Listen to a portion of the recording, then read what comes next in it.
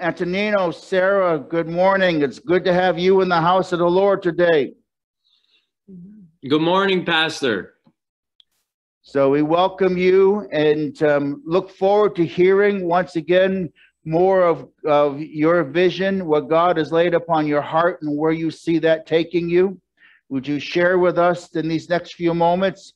And then we can purpose in our hearts a love offering, and then I'm looking forward to the word you have to share with us this morning.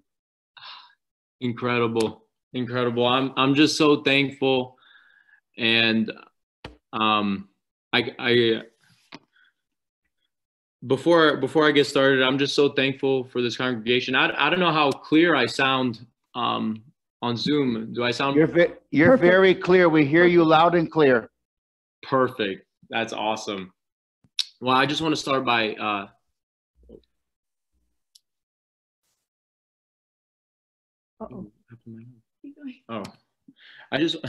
sorry.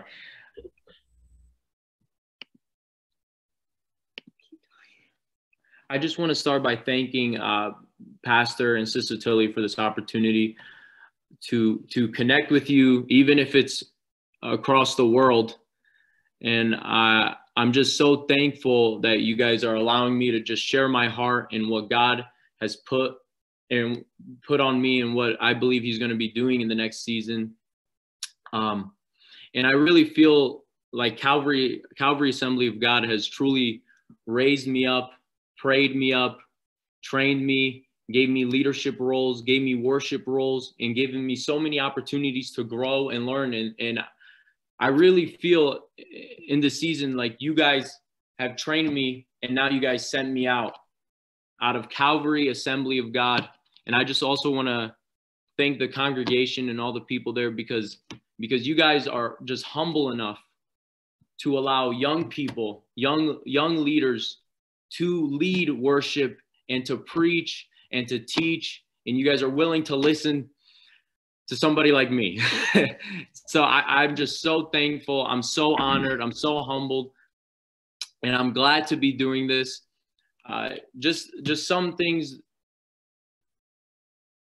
But before I get into what contend, I was kind of gonna, I don't know if Pastor, if you have anything else to share or read, but I was gonna kind of get into my message and talk about contend at the same time. All right, so you're gonna put them together. Okay, so should we just receive or purpose to receive an offering for Nino and then let him continue preaching? We could do that. Okay. We'll do that. Father, we just come to you, God, then, and ask, Lord, that you would move upon us. Lord Jesus, you know the ministry you're calling Lord. Nino and Sarah to. Lord God, we come with our love offerings, our gifts. We know, Father, that Nino will share more on how we can participate. But God, we come to you wanting to bless on this day, Lord, to send, Father, to empower, not only in prayer, but financially, God. And so we just ask, God, that you would receive the gifts that we bring, Lord, for this ministry on this day. And we honor you in Jesus' name. Amen. Amen and amen. So we turn it to you and Sarah, and share with us the word and your plan, your vision for what God's doing in your life. Amen. Amen. Thank you so much, Pastor. I would love it if you can open up or turn on your phones or whatever you got where the Bible's at to Matthew 21:13. And it reads, "And he said to them, it is written, my house shall be called a house of prayer, but you have made it a den of thieves." My house shall be called a house of prayer. And many of you guys know I've been in Colorado Springs, Colorado over the past 6 months. And there I did their school, their internship, and recently got put on staff as a missionary. And well, we're considered missionaries there. And during my time, the burden of building a house of prayer, raising up houses of prayer is essential for this hour. the hour that we are at, what the church needs to do is not do more outreaches or more preachings and teachings or have more events, but I believe the church needs to rise up a house of prayer, because God calls his house a house that prays. But I believe God has not called me just to be a missionary and to do it alone, but I believe God has called me to do it with my fiance, Sarah. He has called me, my to-be wife, Sarah, and I believe God has called me to, that we are missionaries and we're going to be running and doing this thing together. I know many of you guys met her, but we recently got engaged in November, or last November. But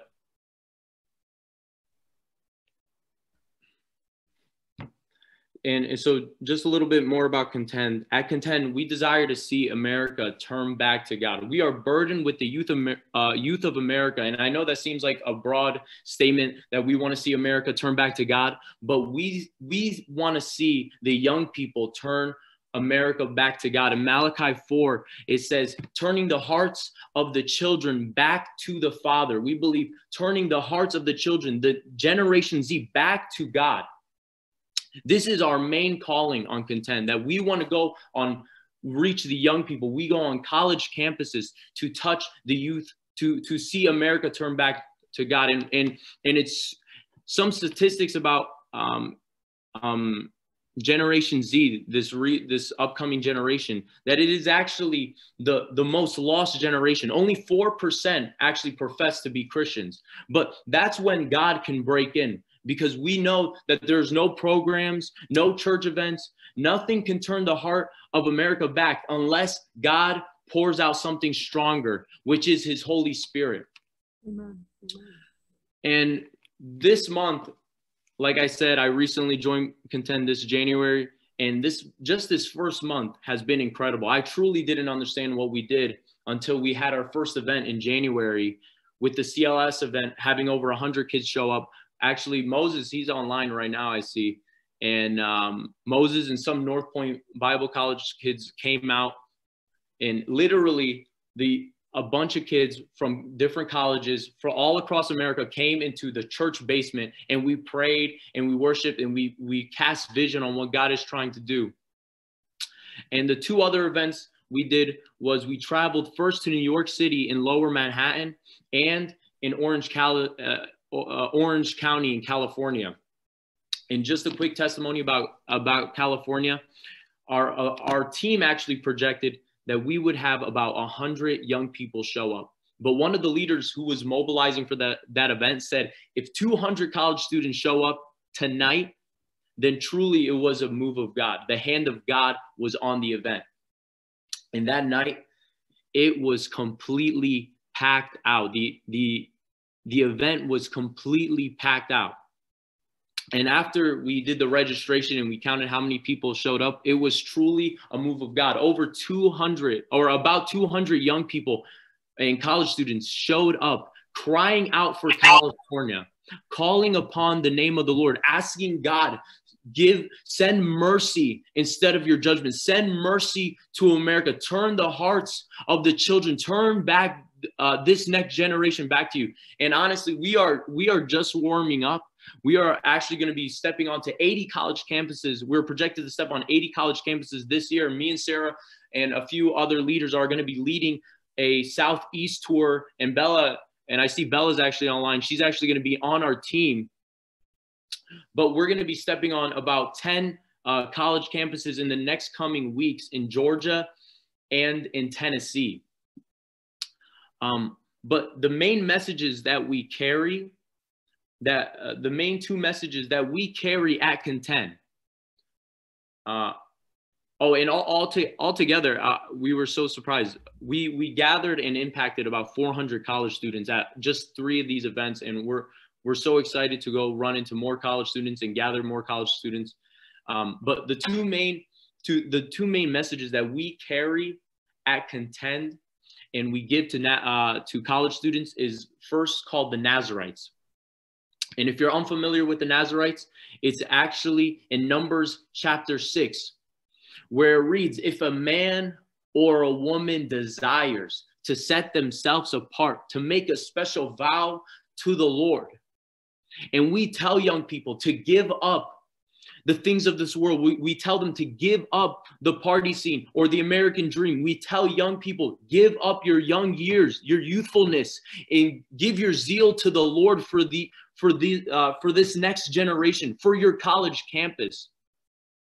We tell them, be a Nazarite in your generation. Every time God wanted to contest the culture or contest the leadership or the demonic strongholds, he would raise up men and women and set them apart to be Nazarites, to fight against what is happening in this day and age. And we believe the Nazarites is essential to that.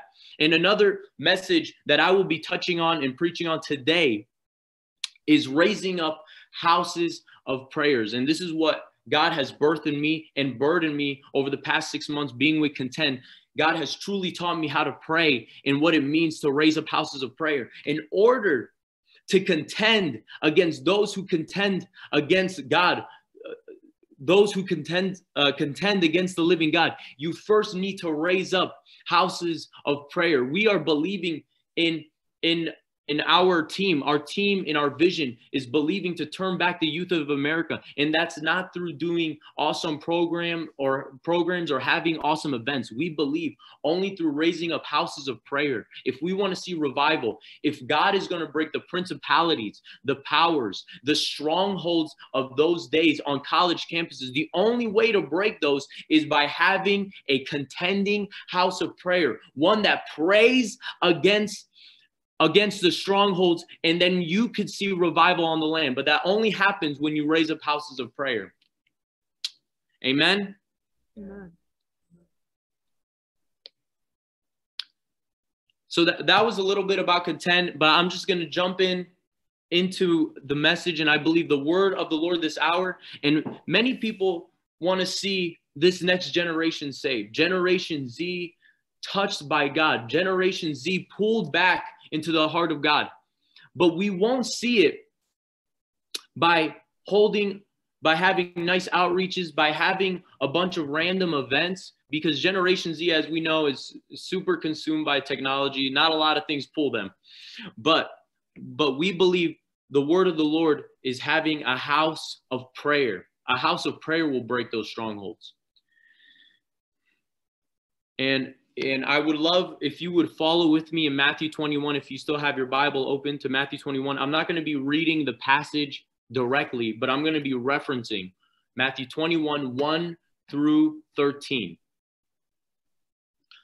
And here, Jesus is coming down from the Mount of Olives. And as he's coming down from the Mount of Olives, he tells his disciples, go get me a donkey. Go get me a donkey that I could ride on. And here Jesus is actually fulfilling the promise of the Lord. He's fulfilling a prophetic word of the Lord. And God, in this moment, he says, tell the daughter of Zion, behold, your king is coming to you. Right? Jesus in this moment is being crowned king. He's being crowned king by God. God is crowning Jesus in this moment. But Jesus is not coming with chariots. He's not coming with horsemen. He's not even being escorted by anybody politically or some figure. But here he's coming lowly, sitting on a donkey, a colt, the foal of a donkey. Jesus is being escorted. And here Jesus at this time is getting the royal treatment per se. He's not on a horse or on chariots, but people are crowning him and showering him with praise. They're throwing his clothes on him. So not only God crowns him king, but the people of this day are crowning him king. And they're saying, Hosanna to the Son of David. Blessed is he who comes in the name of the Lord. Hosanna in the highest. And Jesus in this hour is being crowned king. But it's not, right? Like I said, it's not like the governor of Caesar, the Roman government, is escorting Jesus as king. It's not like the Pharisees are escorting him, but it's actually the broken people, the hurting, the tax collectors, the sinners that are showering him with praise. The people who are sick are showering him with praise. And Jesus sees this oppression. Jesus sees the brokenness. Jesus sees the hurting. And his first course of action as king The first course of action as king. Jesus doesn't gather an army together now that he feels like he's a leader. He doesn't get people together, and he doesn't go to the Roman government and try to take down Caesar, but he goes into the house of God. He says, my first course of action as king, there's a problem. The oppression actually isn't out here. I see the brokenness. I see the sickness. It's not because of outside, but it's actually in here in the temple of God. And what Jesus does, the first course of action as king, he throws out he overturns the money changers. He throws out all the sacrifices. He throws out all the people who are selling doves. And he establishes as king, his first course of action, he first establishes, it is written, my house shall be called a house of prayer. And I believe this is the burden and this is the word of the Lord for this hour, because many people believe by filling up events, by having more outreaches, by having more sermons or teachings or programs, that we will turn Generation Z back to God. But the burden of the Lord, he flips over the spirit of the religion. He flips over the sacrifices, and he says, my house shall be called a house of prayer. As king, I want to establish this first. My house shall be called a house of prayer.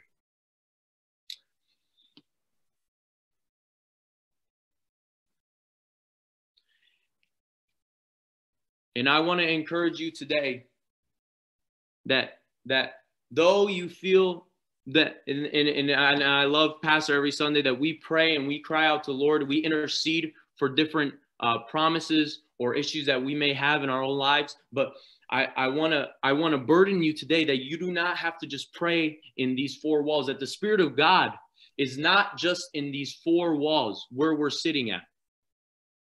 But Jesus is burdened once again. In John 2, a similar scene actually happens where Jesus makes a whip.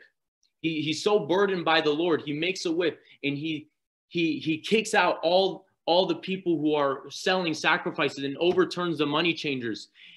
And he's so burdened by the Lord that it says, zeal for the house of the Lord has eaten me up.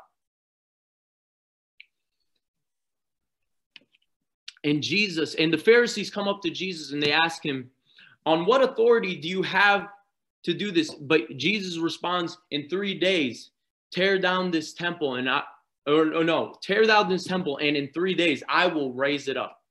I will raise it up in 1 day. But the Pharisees then go up to Jesus and say, what are you talking about, Jesus? It took us 46 years to build up this temple. It took us 46 years to build this temple. What are you referring to, Jesus?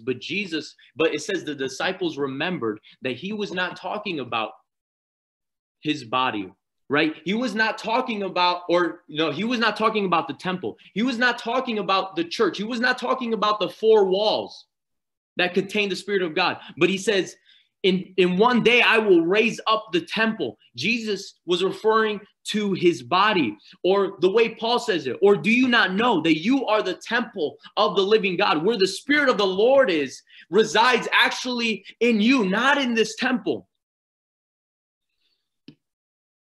And you may feel like, well, I don't pray that much, or I don't like praying, or, praying is not really my calling, or I'm not really good at it, or I don't have enough time. But I want to tell you, God has made you a house of prayer, that you are one who prays.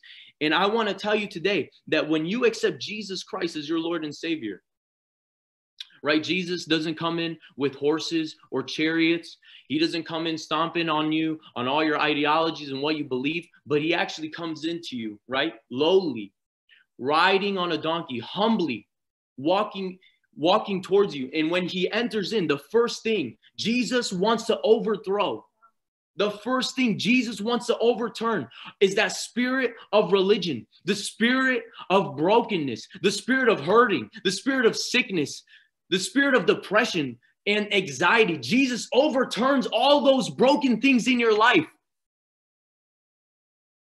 And the first thing Jesus wants to establish in you and in me, the burden of the Lord, is that my house shall be called a house of prayer, that you are a house of prayer. I'm a house of prayer, if I like it or not.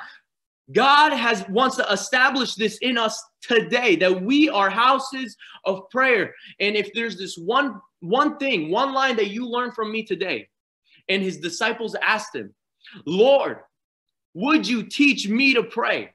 Lord, teach me to pray. I want you to just take 30 seconds where you're at and just ask, Lord, teach me to pray.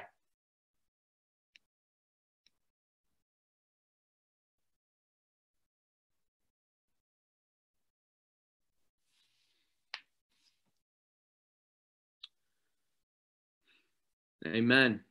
Amen. And I want to just continue on what prayer does. So why does God want us to pray? Why does God want us to pray? Is praying for God, or is prayer for us and what God wants to do through us? Are we just helping God out when we pray? Does God just feel good when we begin to pray? But if you're taking notes, you can write this down. Praying is reaching into heaven and pulling it down to the earth.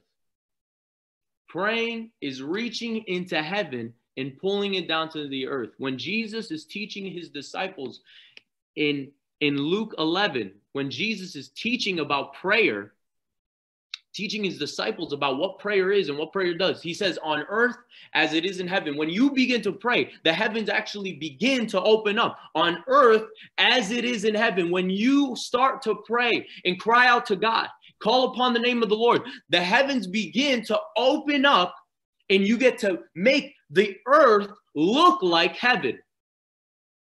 You make the earth look like heaven when you begin to pray on earth as it is in heaven. But that only happens when you pray, Lord, teach me to pray. This is why God, and this is going to be my second point, and I'm going to really I'm going to really sit on this next point, because I believe this is essential to prayer. As we begin to feel the burden of the Lord, I hope this makes you want to pray, that you desire to pray, that you would want to pray more this hour, because God is calling this church to pray. Number 2, births God's desires on the earth. Prayer births God's desires on the earth.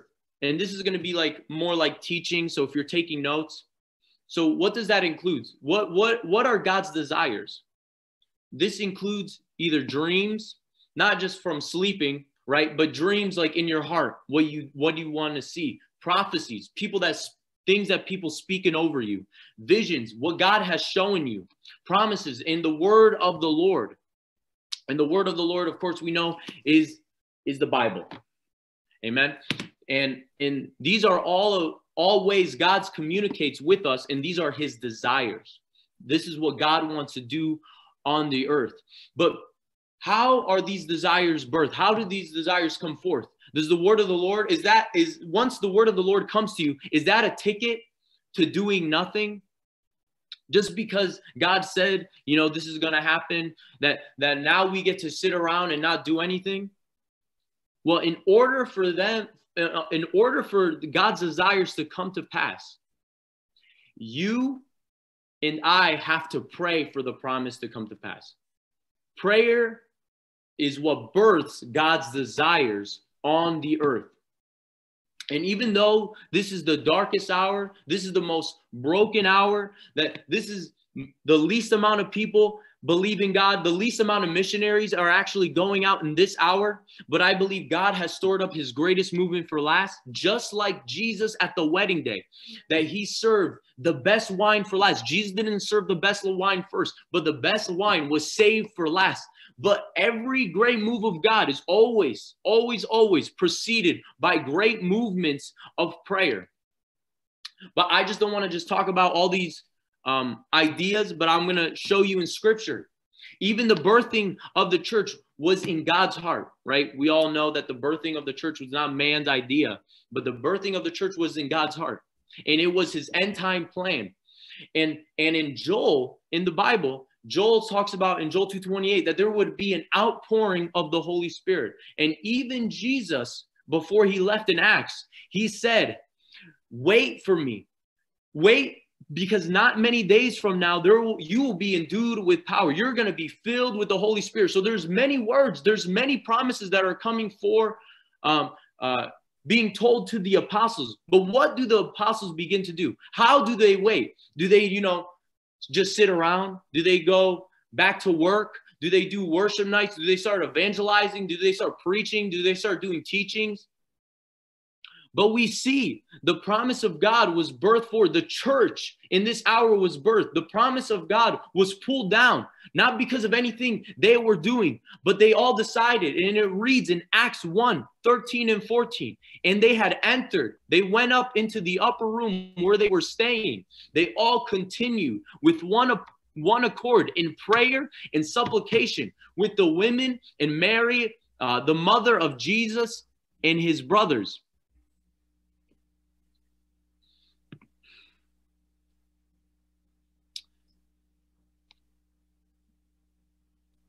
And I believe on the day of Pentecost, when it came, I believe that the disciples remembered the words of Jesus. They remembered the words of the prophet Joel and joined together in one accord and said, if we pray, if we call upon the name of the Lord, if we ask the promised Holy Spirit, he will pour him out. How much more will your Father pour out his Spirit to those who ask? Right? We understand that in these 10 days while they were waiting, and waiting looks like something. Waiting looks like prayer. The church wasn't birthed during a worship night with good music and good food or a coffee hour with awesome outreaches. But they weren't in some fancy building either, right? They weren't in the temple of God where the Pharisees were at, but they were actually, and the church wasn't birthed during healing nights or while there was deliverance happening, but the church was birthed with tax collectors, with sinners, with the uneducated, with fishermen, people upstairs in some guy's room. In the place of prayer, the church was birthed in the place of prayer. When the day of Pentecost had fully come, they were all in one accord, in one place, in the place of prayer. And then there was an outpouring of the Holy Spirit. And I believe that this is a call to all churches, and specifically the Calvary Assembly of God, that God hasn't placed Calvary Assembly of God, and Pastor could tell you, in some random location, but he placed you there on purpose. He placed you there for a reason. That God, outreaches are good. Having, soup nights and evangelistic calls are all amazing things that we should do, and I'm not against them. But if they're not fueled in the place of prayer, then God can't break the principalities and the powers and the strongholds in Southington, in Plainville. And I believe if all this church ever does was pray, was intercede, was cry out and call upon the name of the Lord, I believe the church would do its job. That would be sufficient for God, because God could then do the rest. Because we see in 10 days, when there's an outpouring of the Holy Spirit, the church was birthed. Them in the place of prayer, not doing anything, just praying and waiting on God. 3,000 people were converted in one moment, and God can draw an entire company. And in one moment, a mega church was born in one day, and they didn't do anything. All they did was pray. Amen. And I want you to ask even right now, Lord, teach me to pray. Lord, teach me to pray. And I want to just give you some tools and not tips, but these are tools that you can use on what prayer looks like and how to pray. And that's by first understanding the functioning of the Holy Spirit. And I know Calvary Assembly of God and an AG church, of course, believes the outpouring and the power of the Holy Spirit.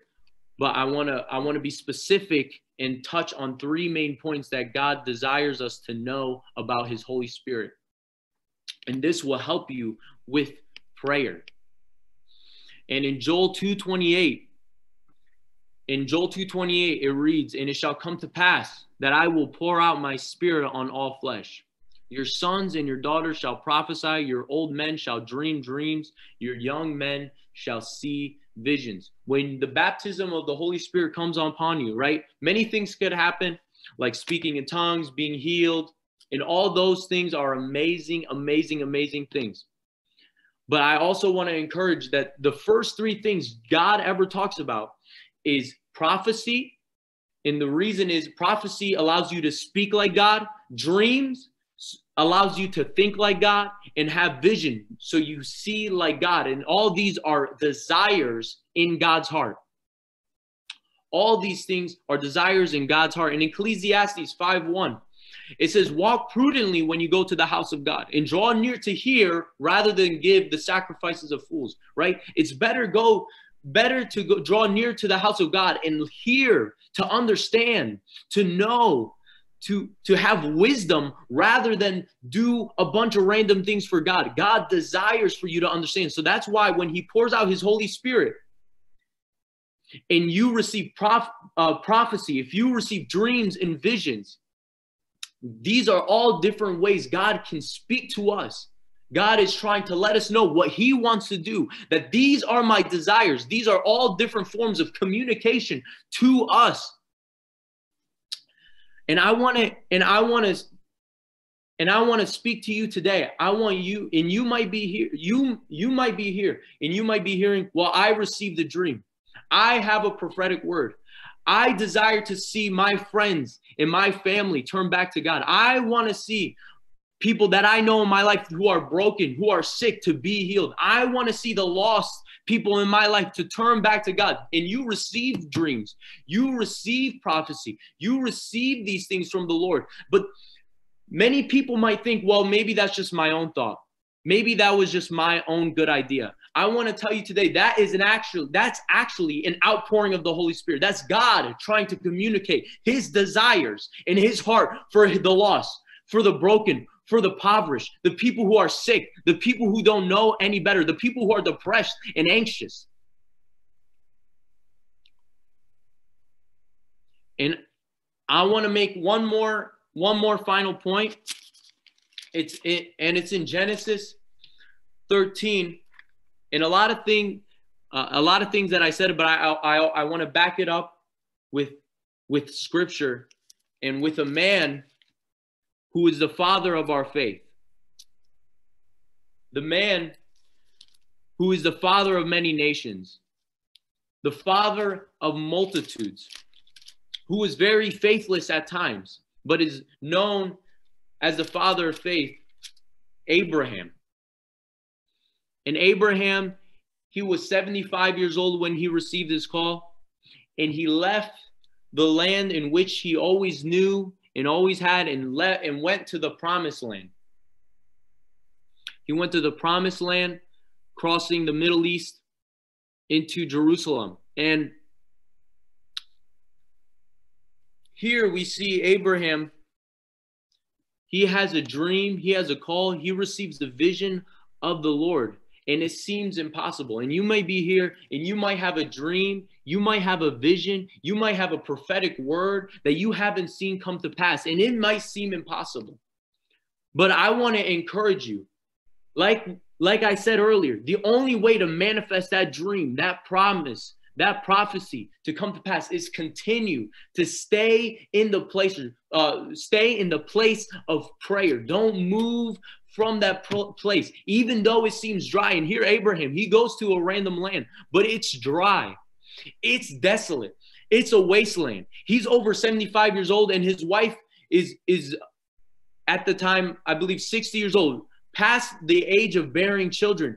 No way to have children. But he believes that the hand of God could still move. And Abraham was actually a man of prayer. But I'm going to read verses in chapter 13 of Genesis, 14 through 18.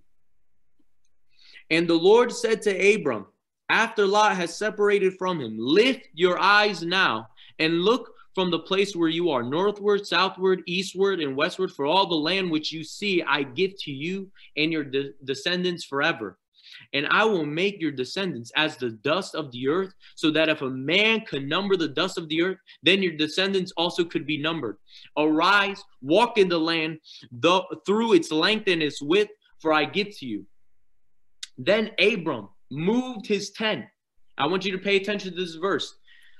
Then Abram moved his tent and went and dwelt by the terebinth trees of Mamre, which are in Hebron, and built an altar there to the Lord. And here Abram, he receives an amazing promise, a crazy vision from the Lord. Just like we were talking about, an outpouring of the Holy Spirit. God says, this is my desire. I'm giving you a vision of who I want you to become. And it seems impossible. It seems dry. It seems like it's a wasteland. And you, with a dream and a promise, you who have a prophetic word and the word of the Lord over your life, you might seem like it's impossible. You might say, I've been praying for over 5-10 years for this promise to come to pass, but it has not come to pass. But I want to encourage you today. I want to encourage the church today. It looks like Southington is the same, but when you begin to pray, I promise there's an open heaven over it. When you begin to pray, I promise God is moving. When you begin to set your heart on the word of the Lord, I promise God is going to continue what he has said. He will not stop. For the word of God does not come back void, but it's alive and active. Don't give up on the promises of God. And we see Abram, he sees it's desolate. He sees it's a wasteland. He sees that it's broken. But in that moment, he builds an altar. He says, this is impossible. But he builds an altar of the Lord, and he moves his whole family there. And when you build an altar of the Lord, if you look at the chapter before, it's referencing that Abraham called upon the name of the Lord. When you build an altar, Abraham actually is calling upon the name of the Lord. As soon as he gets a vision, the first thing Abraham begins to do, right? He doesn't try to start making his promise come to pass on his own strength, on his own will, on his own dime. But the first thing Abraham does is build an altar to the Lord. And he says he begins to call upon the name of the Lord and praise. And we know at this point, Abraham actually didn't receive his promise right away. He didn't receive his promise right away. But it takes 25 years for the promise of God to come to pass. But I want to show you another verse that alludes to him, that he did not leave that place. He did not just leave where God has placed or stationed him or moved him. But we see in Genesis 18:1, if you would like to turn there or write that down, Genesis 18:1. Then the Lord appeared to him by the terebinth trees of Mamre as he was sitting in the tent door in the heat of the day. Abraham, for 24 years, did not leave, but he stayed before the presence of the Lord. He built an altar, and he was determined. He was not going to move. He received the vision of the Lord. Though he fell, though he stumbled a few times, he did not leave that one place. All Abraham did to fulfill the promise of the Lord was he began to pray. He never left the place of prayer. And I want to encourage you today, though you haven't seen the dreams or the prophetic word or the word of the Lord come to pass in your life, don't leave the place of prayer. Don't leave God's vision. Don't leave God's heart, because he will surely fulfill it. He will surely let it come to pass. And God comes up to him and he says, next year you shall have a child named Isaac. And we know that Abraham becomes a great nation. And we see the promise of Israel. And that God's hand over Israel, even now, even if it looks bad. But we see that God wants to do something mighty even in your life, even with the promises he's given you. But I want to encourage the church that we have to have a spirit of prayer, that my house shall be called a house of prayer, that you and I shall not leave the place of prayer. Yes, we have awesome callings. We have awesome vision. God has given us great anointings. But I believe first and foremost that we are houses of prayer. And I know I can't really do an altar call, but where you're at right now, if there's a promise or if there's something that you want to see come to pass, I want you to take this next 2 minutes to pray right now with me. And I'm going to pray with you and for you. I just want you to take the next couple of minutes and remember the promises of God. Remember your dreams and desires. And we're going to pray for them right now. If anyone's broken or sick, or if you want to see family, your children, loved ones come back to the Lord, I want you to pray and call upon the name of the Lord, for he promised me. For he promised to do this one thing for me. So I'm going to pray for you. Just please take these next 2 minutes and just pray for those promises right now. Don't let this moment go by. Don't let this moment go by, but call upon the name of the Lord on this hour. So Father, in the name of Jesus, I just thank you for the dreams and vision that you have for Calvary Assembly of God. For you've given pastors dreams. You have given him a vision for this church. You have given him leadership. And Sister Tilly, I just thank you that you have not just placed people randomly, but you have placed the body of Christ in Southington to intercede and pray, even if it wasn't without amazing crusade outreaches, but it's in the place of prayer. We intercede, Father, for Southington right now in the place of prayer, that you would have open heavens and break the strongholds, the principalities, the power of depression and anxiety over Southington, Lord. We thank you that you love the people in the congregation. I just pray right now for those calling on your name, for dreams and promises, for loved ones, for ones that are lost, that have strayed away from the path of righteousness. I pray right now that you would pull each and every single person right now, that you would call on their name, and that you know them, and that you love them, that you desire them. Even in this moment, Lord, I pray if there's anyone struggling with addictions, or if they feel defeated, or if they feel broken, or if they feel like they can't get out of what they put themselves in, I pray that the blood of Jesus speaks a better word. I pray that you would give them the strength even now to break every stronghold in their life, Father. We thank you that these are promises, that this is the word of the Lord, and that we will not move from your word, even if it looks impossible.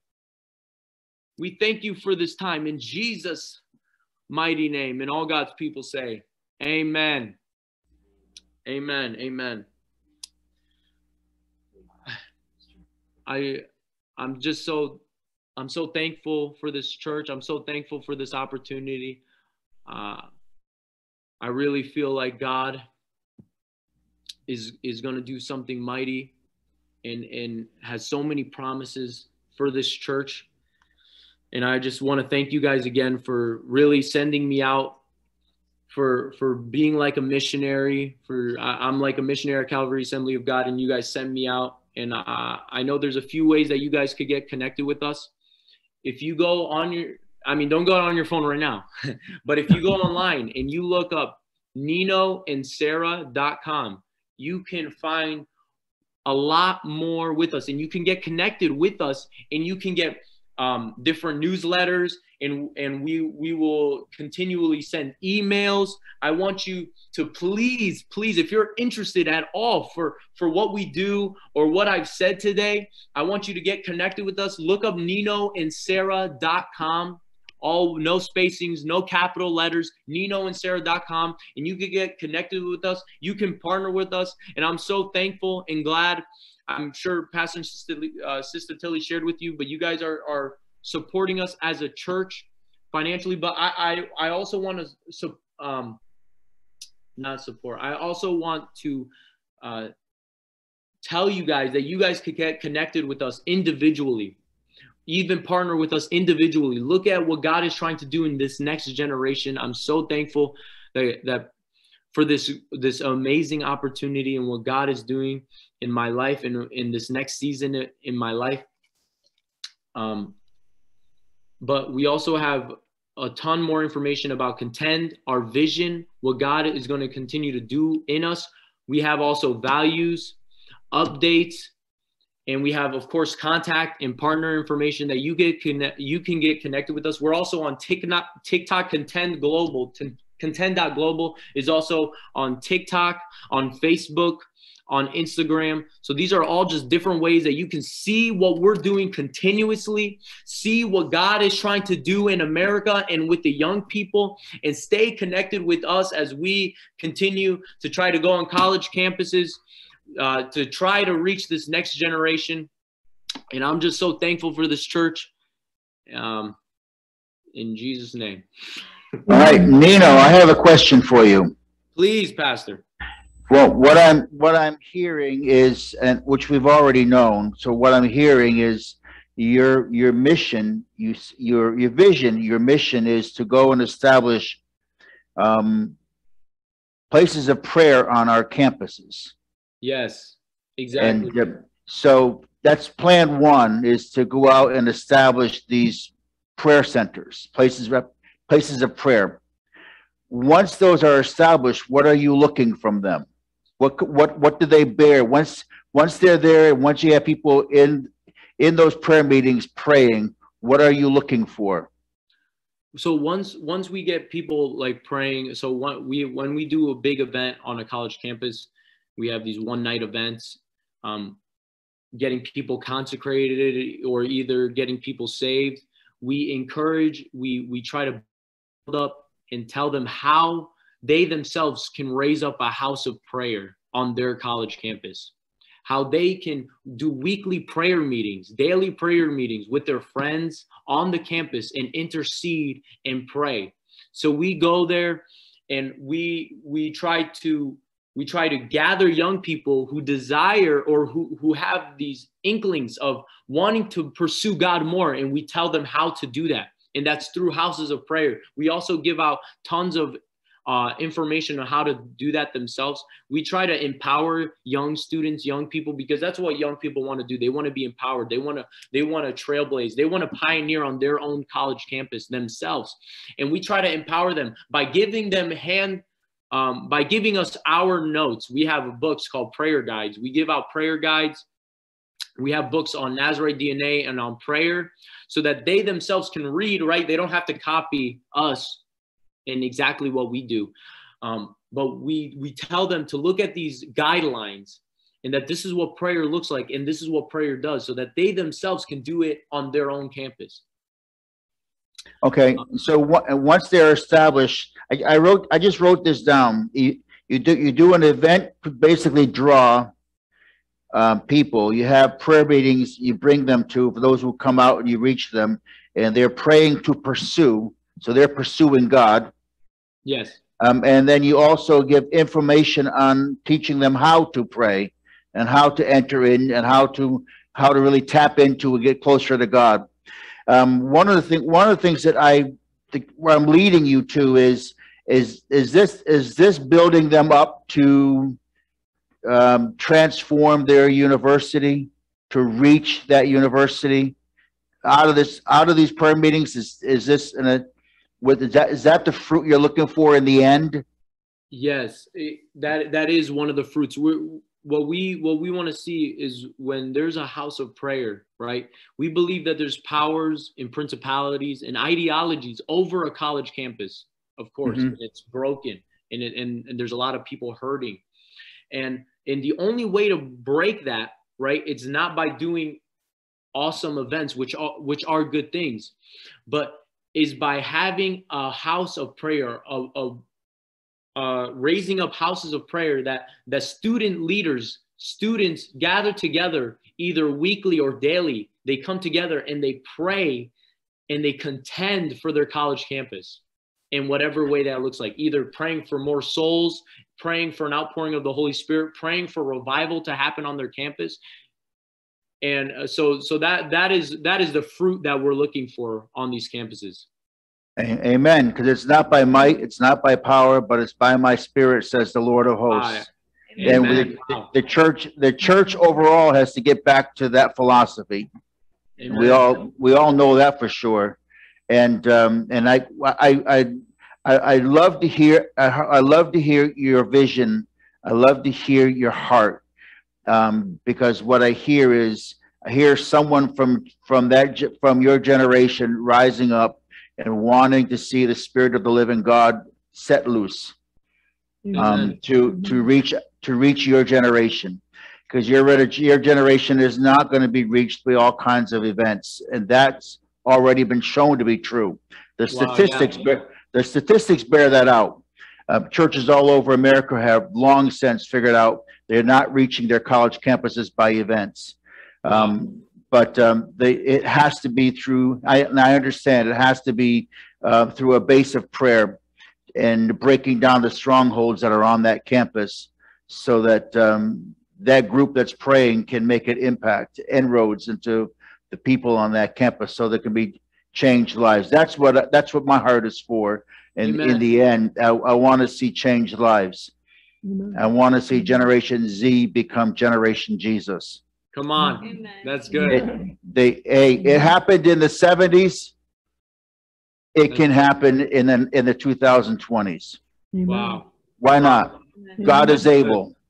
That's good. God is able. So I'm going to ask the congregation. I don't know how much of it you will hear, but I'm going to come. I'm going to ask the congregation to come up and Yes. So I just want to be sure you know that what we handed out was a printout from Nino's newsletter, and it includes their website that he talked about. We're also going to send that out electronically, so that all they need to do from email is to click on the link. It'll take them there. If you have a gift to give today, you can use the information center back there and just drop the check in there, and the church will be sending a check.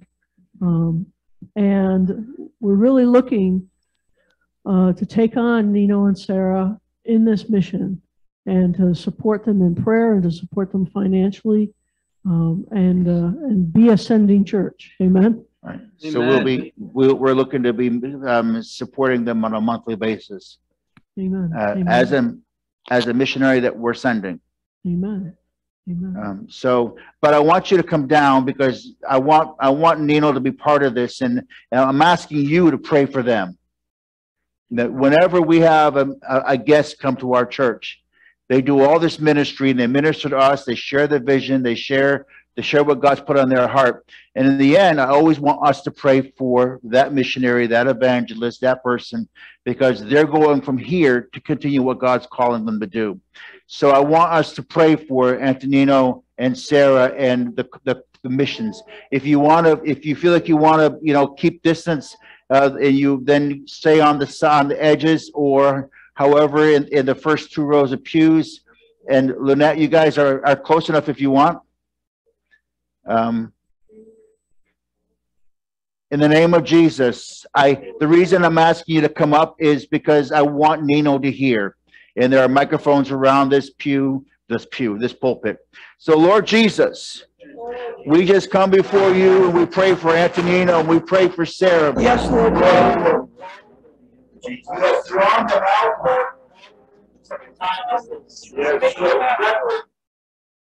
And now it's time to send them. Lord, in the name of Jesus, would you open up these doors? Lord, would you go before them, so that houses of prayer can be opened on campuses all over this country? That people would be drawn in to want to seek. People would be drawn in to begin to pursue you with all of their heart. They would pursue you. That there would be once again a passion for you on our campuses. In the name of Jesus, that the generation rising up right now would become a generation for Jesus. Yes, Lord, that we would see a flip on this 4%. It is a horrible low percentage. The Lord, change. We want to see once again the majority of our young people coming to know you and loving you and living you for you and grabbing a hold of you and seeking you with all their heart. Let there be a shakeup all over this nation. Let prayer meetings rise up. Let prayer go forth. Let there be a breaking of the evil and the bondages that are on our campuses. Let there be a breaking of the bondages that are on our young people. Free them from the things in their mind and the things in their spirit and the things in their heart that keep them away from you. We rebuke this in the name of Jesus. We rebuke all that the devil is trying to do. We rebuke the attempt to keep this generation from you in the name of Jesus. And we ask, Lord, for a special anointing. A special anointing on Antonino and on Sarah, that they go forth and wherever they go, the serpent's head is crushed. Closed doors are opened. And the Spirit of the living God will go forth before them.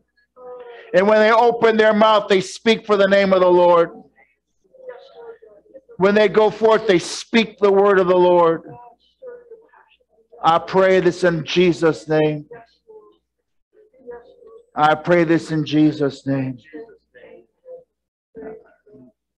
Keep them close to you, Lord. Keep them close to your side. Oh, in Jesus' name. Hallelujah. In the name of Jesus.